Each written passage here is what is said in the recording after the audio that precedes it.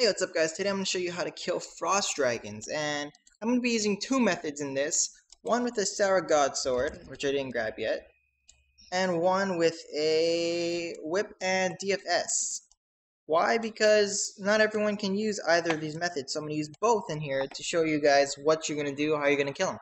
Anyway, I'm going to use a Remington tablet teleport, and that literally takes like 2 seconds. I already started a timer, by the way, and I'm going to run south, east, straight to the, whatchamacallit, the cave with the blue right oars, if you know where that is. If not, you just kind of follow my path past the prayer area and fill up your pray if you want. It's always nice to have this on your way. You can pray here.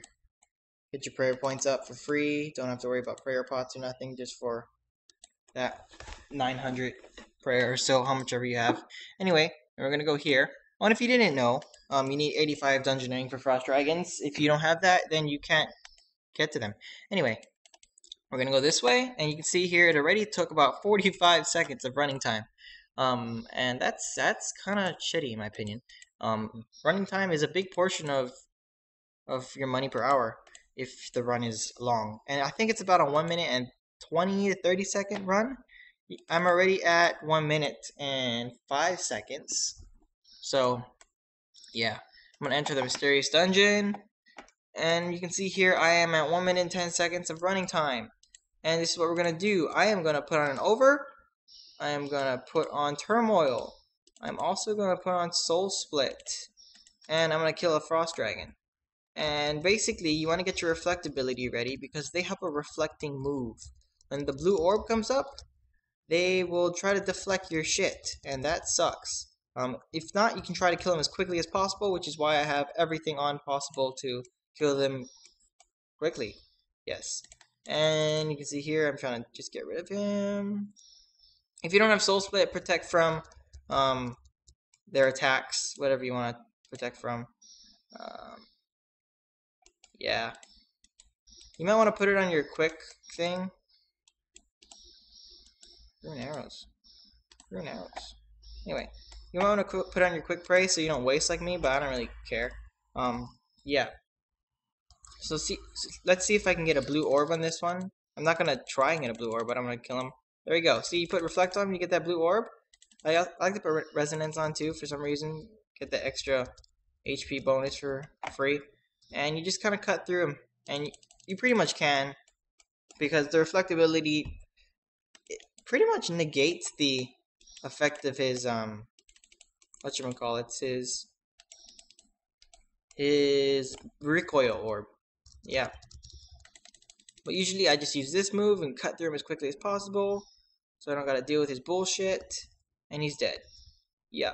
And then now I'm gonna use a super anti, switch to my Sarah God sword, switch to my two-hand tab, and I'm just gonna kick ass. They're really easy to kill. You don't really have to worry about much. Just keep your prey up. If you have ovals, keep them on. Okay, you see that? When you're two-handing, you can't do any type of reflect shit. So don't hit them. Just fucking chill out. Chill out. Relax. There you go. It's off. Crack them again. That's all you can really do, because the recoil thing will kick your ass unless you have reflect. So a good point to have for this, a good point is to use a shield so you can deflect their shit. But if not, you can just chop through them quickly like that, and they'll be dead in fucking couple seconds. Especially if you have turmoil and soul split on, then you really shouldn't have to worry about health either. That's why I didn't bring too much food, like how you saw I did. And we just kind of chop through them, and it's fucking quick. It's easy, no worries.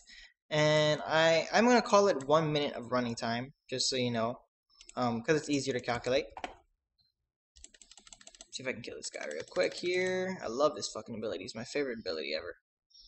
Like, fuck, you see how much damage that shit did? Ridiculous. Anyway. So it's been 4 minutes. That means we've had 3 minutes of fighting time already.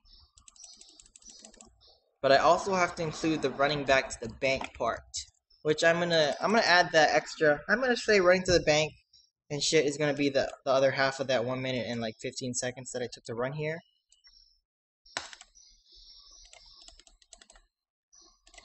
Keep your prey up. finish this guy off so he can't recoil on me. Sweet.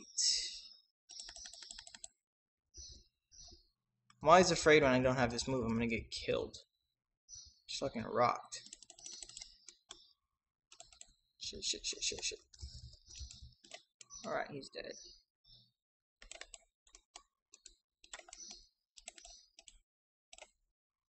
Yeah, you can see I also brought monkfish. And I brought monkfish because they're super cheap.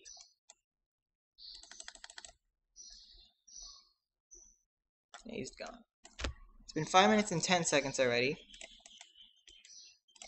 And I prefer a two-handed weapon. Saragotsos are nice because they heal you. If not, you can use a Chaotic Maul because they're the fucking strongest shit in the fucking world right now. And my super antis make me take no damage from fire shit. That's fucking great too. See if I can do like some fucking wicked ass combo shit. Fuck you. Ow. Hit 1635 on me. Eat a pieces of food, get that grimy shit, and that shit. Yeah, I can get another instant kill right about now. Let me just take out this other guy right here real quick with this, my fucking favorite move in the world. Do not reflect me, bitch, that's right. Grab your Frost Dragon Bones. Grab your Frost Dragon Bones. It's been 6 minutes and 7 seconds so far. I'm gonna run to a bank now. Fuck you, fuck off, man. Attacking me. Anyway, I'm gonna run off to the bank now. Turn off my prayer, it's dead anyway. And I'm gonna bank my shit. And I'm already at the bank, and it's been 6 minutes and 30 seconds, and I'm gonna call it. I'm gonna call that that 30 seconds, the finishing point to that 1 minute and 20 seconds that took me to get here. So if I include that time, that 2 minutes, that means there's 2 minutes of running to the bank and banking and going to the area, and that's, what is that, like 4 minutes of combat time? 5 minutes of combat time? Yeah. So if I took 2 minutes, I mean, look how long that took me. Per run, I could probably get a full inventory every 7 minutes, and 2 minutes of that time is running time. But I could have stayed a little bit longer. I probably could have not got this. So let's say it took me like, yeah, let's call it 7 minutes a run, full inventory load. If you have any type of beast of burden, you can stay longer, way longer, like twice as long. So let's call it let's say you only need to run back to the bank and do your 2 minute run, like, I don't even know, 3 times. No, that's too little. 7, 14, 21, 28, 35, 42. Okay, so let's say you spend 10 minutes of your time only running to the bank back and forth. That's 5 runs. You can easily spread that out between an hour if you last 10 minutes at each time, or a little bit longer. So 5 times of banking, 10 minutes of your time banking and running there. That means you have 50 minutes of killing things. And in this video, I have 5 minutes of combat time. And in that 5 minutes, I made...